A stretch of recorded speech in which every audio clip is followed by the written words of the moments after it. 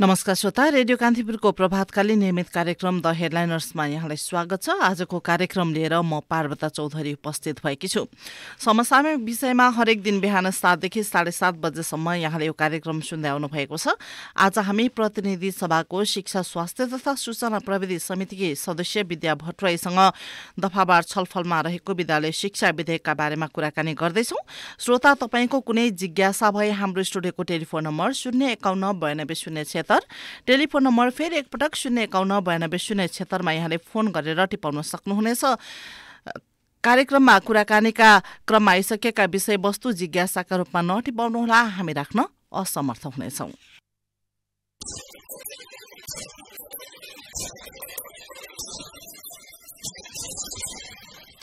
विद्यालय शिक्षा विधेयक प्रतिनिधि सभाको शिक्षा, स्वास्थ्य तथा सूचना प्रविधि समितिमा अहिले दफावार छलफलका क्रममा छ।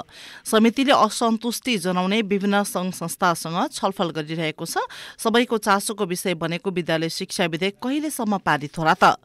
विधेयकमा माग भएका सबै विषयवस्तु समेटिने सम्भावना कतिको छ लगायत विषयमा आज हामी समिति सदस्य विद्या भट्टराईसँग कुराकानी गर्दैछौँ।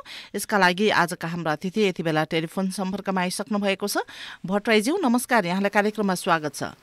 हजुर नमस्कार, धन्यवाद। विद्यालय शिक्षा विधेयक अहिले समितिमा छलफलका क्रममा छ नि, होइन? समितिले विभिन्न समूहसँग छलफल अघि बढाएको छ। कुन कुन समूहसँग चाहिँ छलफल भइसक्यो? अब बाँकी रहेका समूहहरू कुन कुन छन्? हामीले खास गरी सैद्धान्तिक छलफलपछि सरकारवालाहरू र असन्तुष्ट व्यक्त भएका जति पनि समूहहरू हुनुहुन्छ उहाँहरूसँग छलफल गर्ने भन्ने हिसाबले हामीले केही छलफलहरू सुरु गरेका छौँ र यो निरन्तर केही दिन चल्नेछ। हामीले सरकारवालाहरूको रोस्टर तयार गरेका छौँ, लिस्ट बनाएका छौँ र उहाँहरूलाई आमन्त्रण गरेर समितिमा नै छलफल गर्न सुरु गरेका छौँ। अहिलेसम्म हामीले नेपाल शिक्षक महासङ्घ 18 गते उहाँहरूसँग बस्यौँ।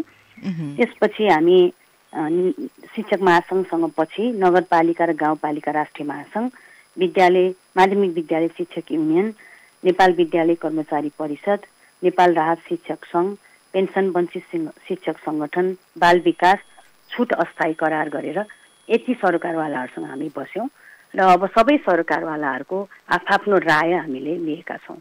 हजुर, अब उहाँहरूले यो छलफलका क्रममा चाहिँ विभिन्न यो 6-7 वटा चाहिँ समूहसँग बस्दाखेरि, समिति बस्दाखेरि उहाँले संशोधनका विषयवस्तु धेरै प्रस्तुत गर्नुभएको रहेछ, होइन?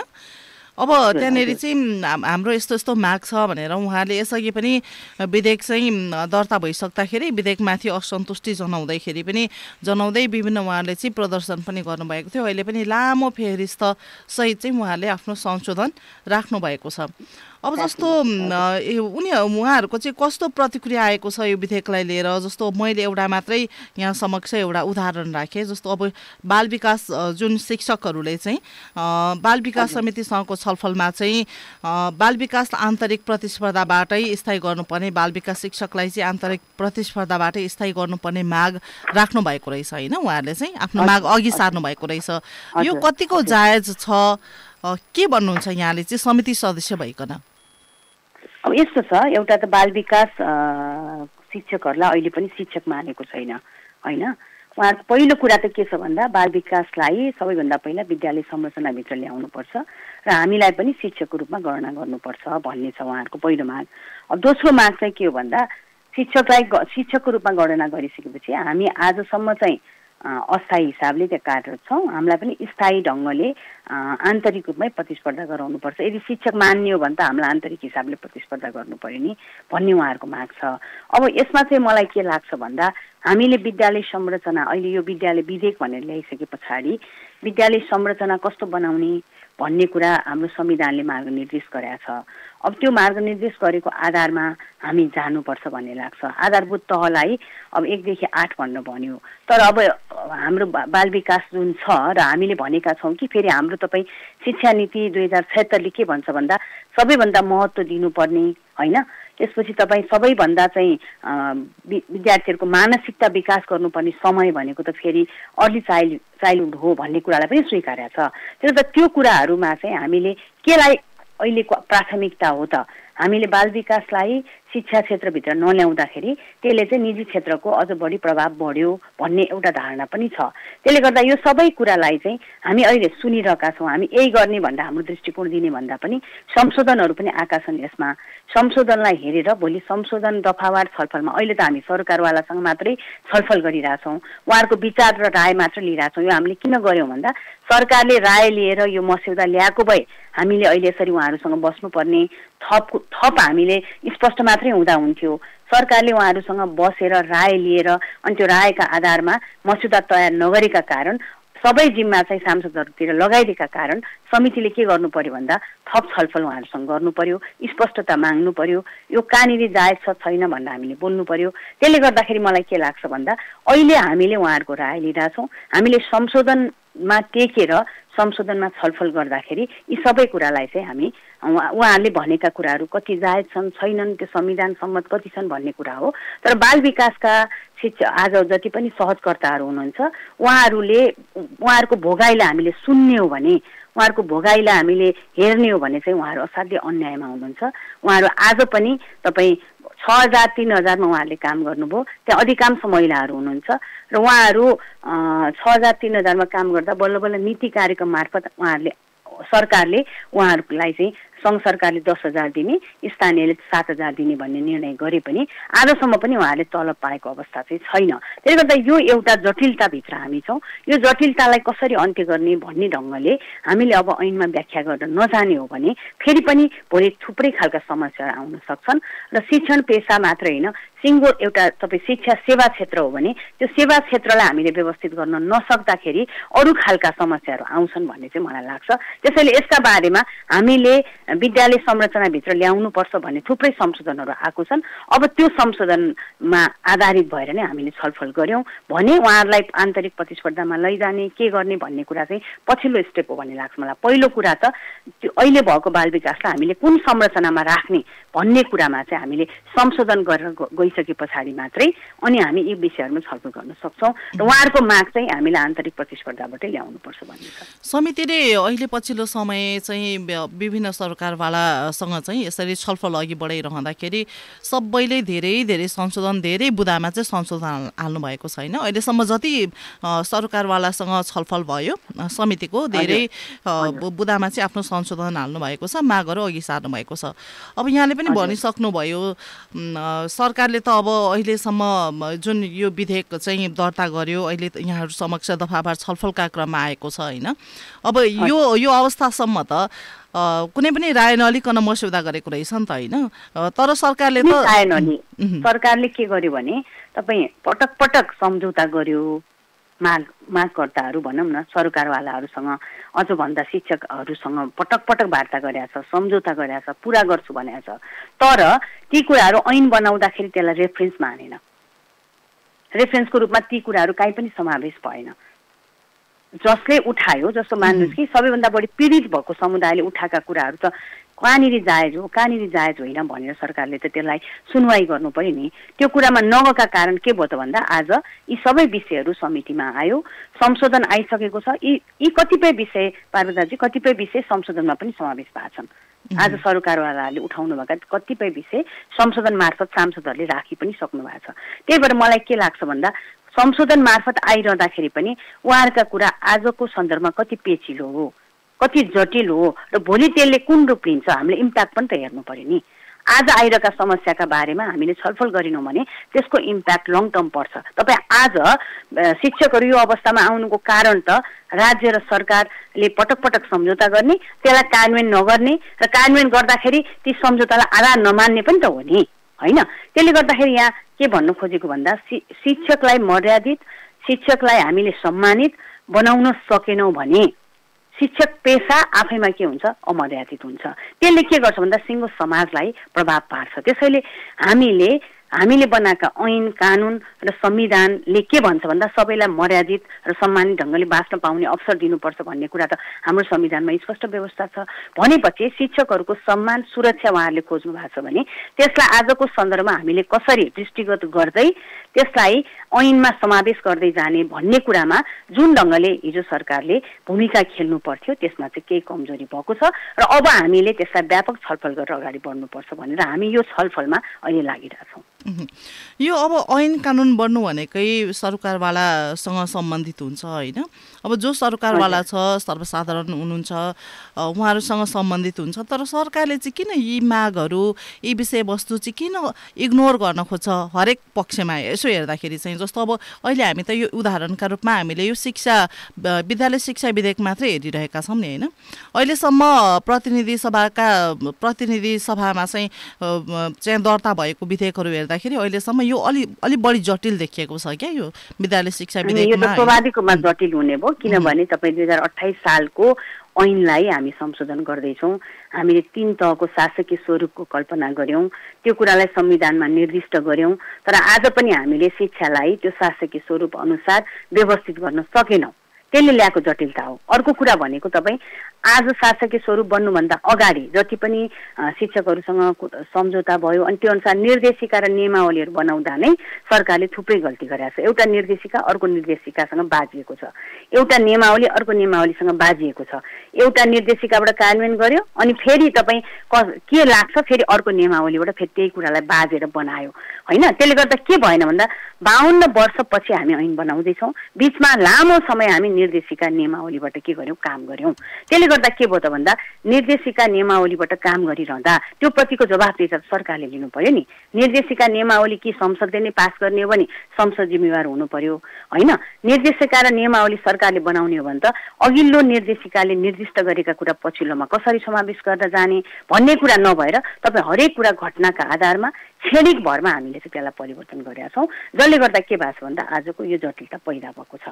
त्यसैले मलाई के लाग्छ भन्दा ऐन बनाउँदा पनि हामीले व्यापक छलफल बहस अन्तर्क्रिया गर्न सकेनौँ भने भोलि फेरि के हुन्छ ऐनले नयाँ खालको जटिलता ल्याउँछ। त्यसैले हामी के कुरामा एकदम गम्भीर छौँ भन्दा यो विषयलाई व्यापक छलफल गरौँ।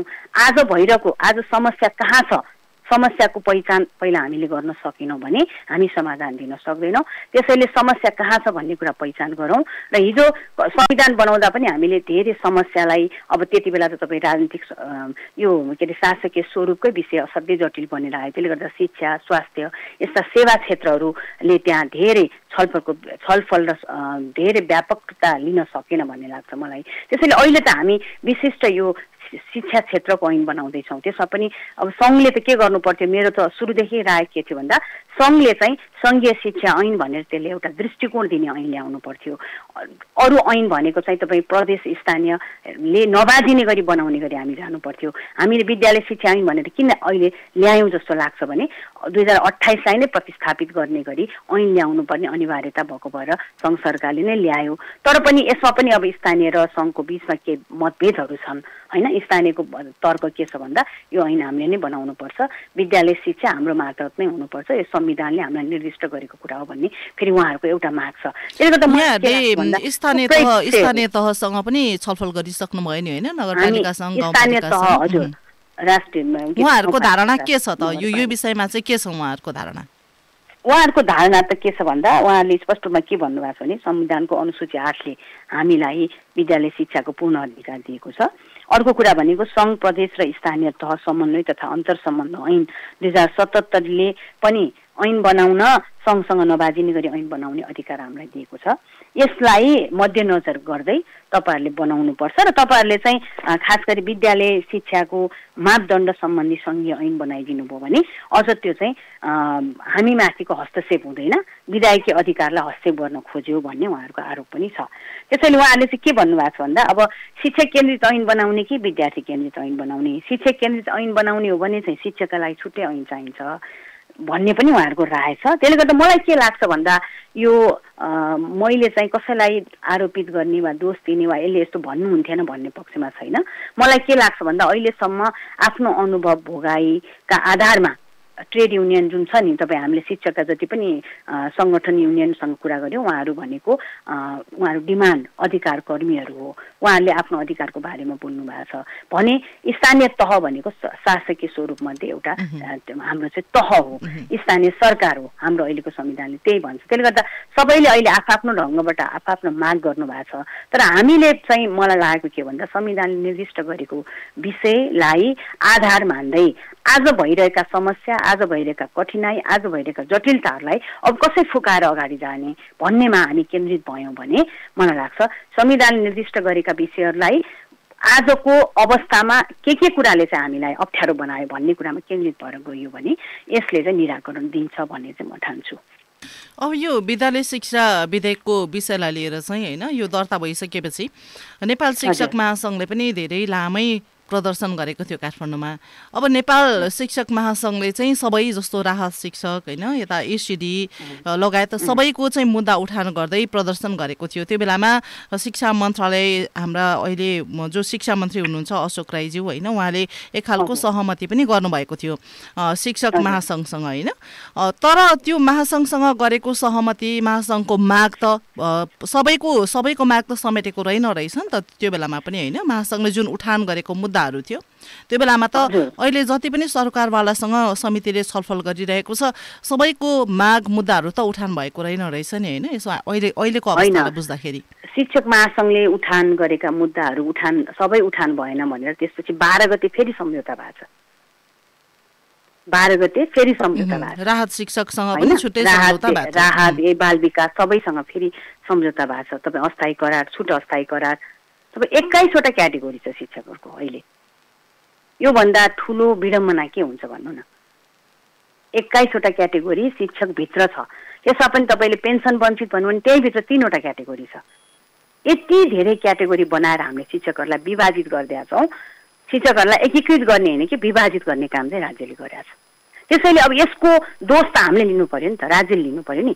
त्यसले गर्दा जसले हिजो यो विभाजन खडा गर्यो त्यसैले आज चाहिँ एकीकृत गर्ने सवालमा पनि मूल भूमिका खेल्नु पर्यो नि त। त्यसैले हामीले उठाएको के भन्दा अब हामी शिक्षक भनेर एउटा मर्यादित शिक्षक भन्दा सबैले एउटै शिक्षकलाई बुझ्ने हुनु पर्यो। होला योग्यताका आधारमा उहाँहरूको भिन्नता होला तर विभेद हुनु भएन। भिन्नता र विभेद फरक कुरा हो।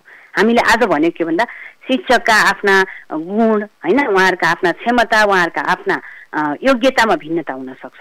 तर शिक्षक आफैमा फेरि त्यहाँभित्र नै त्यो पेसा प्रवेश गर्दा नै जुन विभेदित महसुस गरिरहेको छ शिक्षकले, त्यो विभेदको अन्त्य हुनुपर्छ भन्ने कुरा उहाँहरूले उठाउनु भएको छ। यो कुरा चाहिँ जायज छ भन्ने लाग्छ मलाई। अब अर्को मैले यहाँसँग भनिरहँदा के भन्दा सङ्घ सरकारले विद्यालय विधेयक ल्याउँदा स्थानीय र प्रदेशसँग पनि त सरसल्लाह गर्नु पर्यो नि त।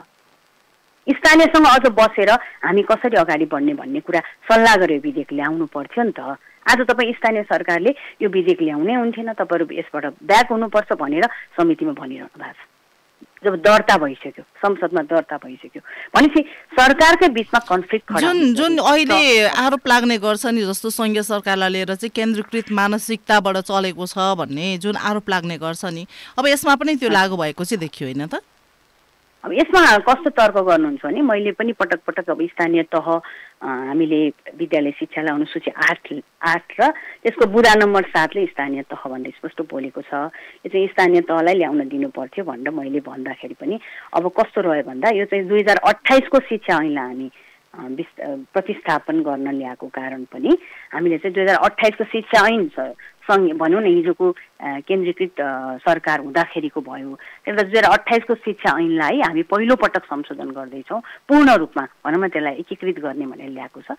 त्यसैले पनि सङ्घ सरकारले ल्याउनु पर्ने अवस्था बन्यो भनेर उहाँहरूले तर्क दिइरहनु भएको छ। तर मलाई के लाग्छ भन्दा हामीले शासकीय स्वरूपको जसरी डिफाइन गऱ्यौँ र हिजो शिक्षालाई चाहिँ एकल अधिकारभित्र राख्यौँ, त्यति बेला हामीले सबै कुरा सोचेनौँ। हामी कुन ऐनबाट चलिरहेछ यो क्षेत्र भन्ने कुराको बारेमा हामीले कुनै त्यस्तो विस्तृत ढङ्गले छलफल बहस गरेनौँ। त्यसैको परिणाम के हो भन्दा आज केही समस्याहरू आएका छन्। तर मलाई के लाग्छ भन्दा उहाँहरूले हामीलाई स्थानीय जुन पालिका हाम्रो सङ्घले हामीलाई चाहिँ कसरी अगाडि बढ्ने भनेर सुझावहरू पनि दिनुभएको छ। फेरि हामी बसेर उहाँहरूसँग सुझाव लिएर अगाडि जान सक्छौँ। यसमा एकदम कन्फ्लिक्ट भएर यही गर्नुपर्छ भन्ने पनि उहाँहरूको धारणा छैन।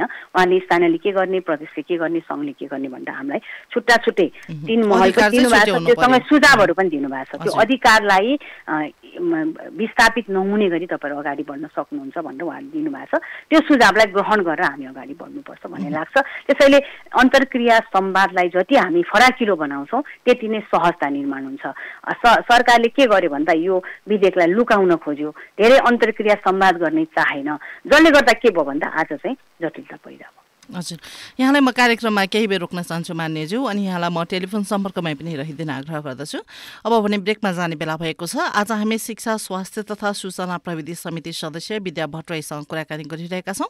ब्रेकपछि हामी श्रोताको जिज्ञासा लिएर उपस्थित हुनेछौँ। अहिलेलाई पनि पालो भएको छ ब्रेकको। जीवन तपाईको सुनिश्चित अब हुन्छ सहज र स्वस्थ जब सोही सुनिश्चित पाइन्छ 1 MetLife एपमा। अब किनकि यस एपको फिचरहरू यस्तो तपाईको जीवन सुनिश्चित भए जस्तो हेल्थ रिस्क एसेसमेन्ट, स्वास्थ्य निरीक्षण बिना नामक एआई मार्फत, टेली डाक्टर कन्सल्टेसन, घरै बसी डाक्टरसँग परामर्श, फिजियो डाक्टर, भेट्न परे डाक्टरको अपॉइन्टमेन्ट booking, at home medical test, थुप्रै खाले स्वास्थ्य सम्बन्धी टेस्ट घरबाट नै। अरु स्वास्थ्य सम्बन्धी सेवाहरू लगायत तपाईको इन्स्योरेन्स पोलिसीको अवस्था, अनलाइन प्रिमियम पेमेन्ट तथा अन्य जानकारीहरू अब एकै एपमा। तपाईको जीवन सुनिश्चित बनाउँदै 1 MetLife एप, सहज अनि स्वास्थ्य पनि। आजै 1 MetLife एप डाउनलोड गर्नुहोस्। MetLife, तपाईसँग जीवनमा अघि बढ्दै। कर्म जहाँ भए पनि परिवार साथै नजिक, झनै नजिक ल्याइदिन रेमिटेन्स सेवा छ नि। जुनै देशबाट आएको रेमिटेन्स सानीमा ब्याङ्कमै पाइने, सानीमा ब्याङ्कमै पाइने भएपछि अन्त किन थाइरहने। अब संसारको जुनसुकै देश र जुनसुकै रेमिटेन्सबाट मायाले पठाएको पैसा सानीमा ब्याङ्कका शाखाहरूमा सजिलै पाउनुहोस्। साथै सजिलो ई ब्याङ्किङ एपबाट पनि केही क्लिकमा पाउनुहोस्। अब सबै रेमिटेन्स सानीमामै पाइन्छ, पैसा लिन अन्त किन धाइरहने। सानीमा ब्याङ्क नजिकै छँदैछ नि। सानीमा ब्याङ्क। साना तथा मझौला व्यापार समृद्धिको आधार,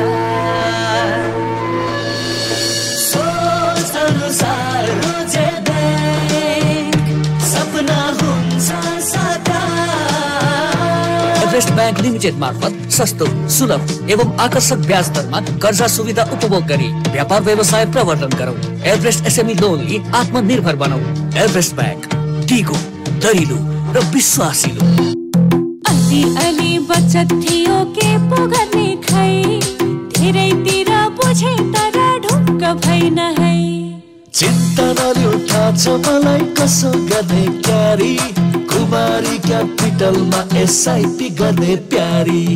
हजुर, आजै कुमारी सुनौलो लगानी योजनाको सिस्टमेटिक इन्भेस्टमेन्ट प्लान एसआइपी मा लगानी गरी ढुक्क हुनुहोस्, जसमा अनुभवी व्यवस्थापकद्वारा तपाईको लगानीलाई जोखिम न्यूनीकरण गरी दीर्घकालमा उच्चतम प्रतिफल प्राप्त गर्न मद्दत पुर्याउनेछन्। त्यसैले चिन्ता छोड्नुहोस्। दीर्घकालीन लाभका लागि कुमारी सुनौलो लगानी योजनामा नियमित एसआइपी गर्नुहोस्। थप जानकारीका लागि 597008 मा कल अथवा sip@kumaricapital.com मा इमेल गर्नुहोस्। सामूहिक लगानी कोषमा गरिने लगानी जोखिम मुक्त नहुने हुँदा लगानी गर्नु पूर्व विवरण पत्र राम्ररी अध्ययन गर्नुहोला। Coming up next, विज्ञान प्रविधि। रेडियो कान्तिपुर, रेडियो राष्ट्रको।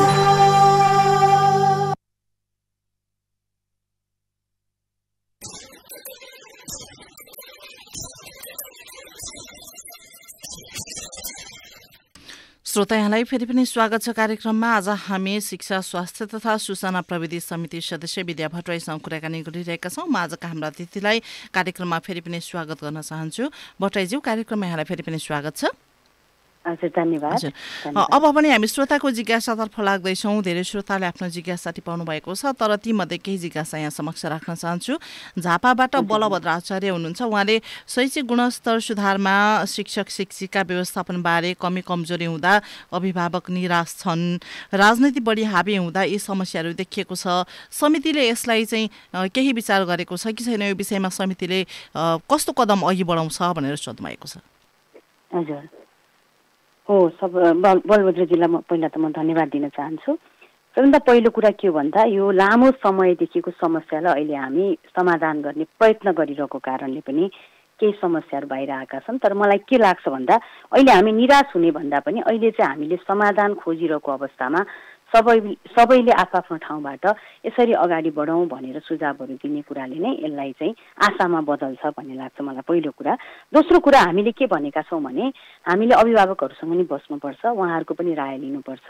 उहाँहरूले आज चाहिँ सार्वजनिक शिक्षण संस्थामा आफ्नो छोराछोरी पढाइरहँदाखेरि उहाँहरूले भोगेका कुराहरू पनि यहाँ चाहिँ यो अभिव्यक्त हुनुपर्छ भनेर भनेका छौँ। त्यसैले अभिभावक र विद्यार्थीलाई पनि सेन्टरमा राखेर, कर्मचारीलाई पनि सेन्टरमा राखेर, खास गरी विद्यालय भनिरहँदा त्यहाँ शिक्षक, अभिभावक, कर्मचारी, विद्यार्थी यो चारवटालाई हामीले जबसम्म केन्द्रमा राखेर छलफल गर्दैनौँ त्यति बेलासम्म आशामा परिणत गर्न सकिन्न। त्यसैले अभिभावकहरूसँग नि बस्ने छलफल गर्ने कुरालाई हामी अगाडि बढाउँछौँ।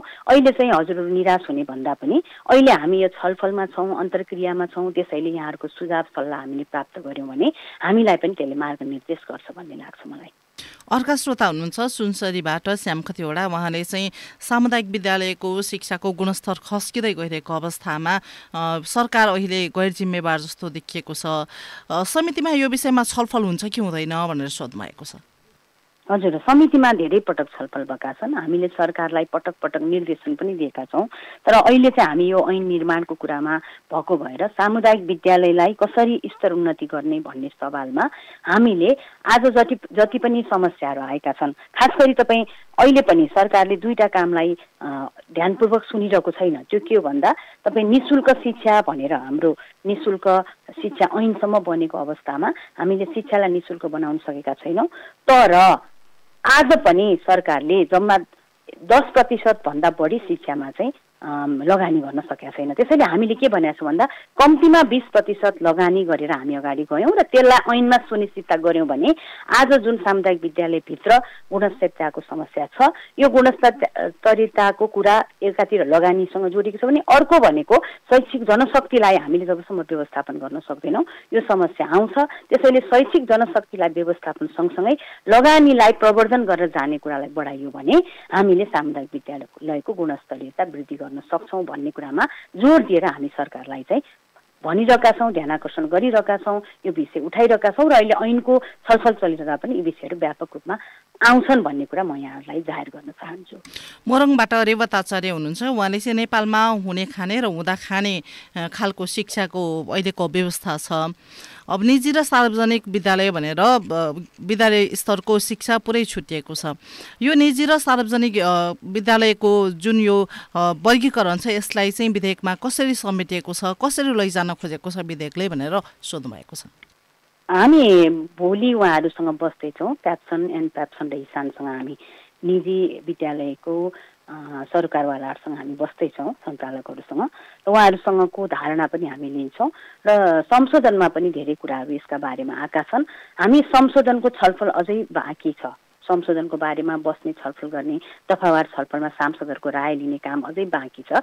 त्यसैले मैले अहिले यहाँहरूलाई के भन्न चाहन्छु भन्दा यहाँले भन्नुभयो जस्तै शिक्षाले जुन वर्ग निर्माण गरेको छ यसको अन्त्य हुनुपर्छ। हामी आज ऐन बनाइरहँदा यो अन्त्य हुनुपर्छ।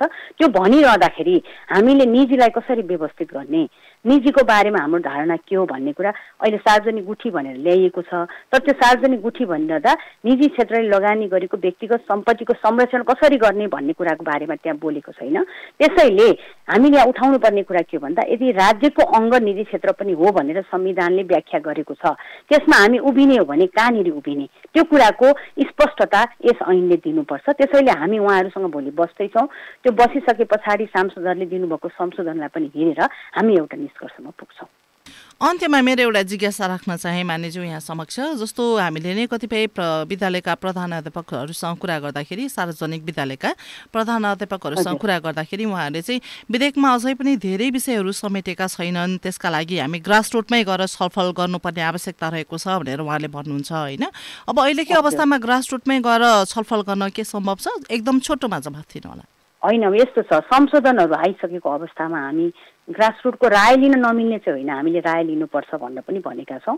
तर संशोधन आइसकेको हुँदा संशोधनको बुदामै टेकेर हामी भोलि चाहिँ त्यो संशोधन गरेर अगाडि बढ्नुपर्ने हुँदाखेरि ग्रासरुटबाट राय लिए पनि त्यो सबै राय त्यहाँ कति समावेश गर्न सकिन्छ भन्ने कुरा चाहिँ संशोधनको बेहोरा अनुसार हामी त्यसलाई निकुरलमा पुग्नुपर्ने हुँदा राय लिने भन्ने चाहिँ हाम्रो पनि धारणा हो। हामीले वेबसाइटमा राखौँ भनेका छौँ, तर हामी प्रदेशमा चाहिँ एकपटक जाने 7वटै प्रदेशमा भन्ने हामीले कार्यतालिका चाहिँ बनाउँदैछौँ। हजुर, हाम्रो कार्यक्रमको निर्धारित समय पनि सकिएको छ। यहाँले कार्यक्रममा समय दिनुभयो, यसका लागि धन्यवाद। हजुरहरूलाई पनि धेरै धेरै आभार व्यक्त गर्न चाहन्छु, धन्यवाद दिन चाहन्छु। आज हामीले शिक्षा, स्वास्थ्य तथा सूचना प्रविधि समिति सदस्य विद्या भट्टराईसँग कुराकानी गर्यौं। कार्यक्रम सुनेर साथ दिनुहुने, जिज्ञासा राखेर साथ दिनुहुने तपाईँ सम्पूर्ण श्रोतालाई धन्यवाद। हामी अर्का अतिथिसँग भोलि उपस्थित हुने नै छौं। प्राविधिक मित्र नवराजीलाई पनि धन्यवाद दिँदै न्यूज डेस्कका सम्पूर्ण सहकर्मीसँगै म पार्वता पनि बिदा माग्छु। नमस्कार।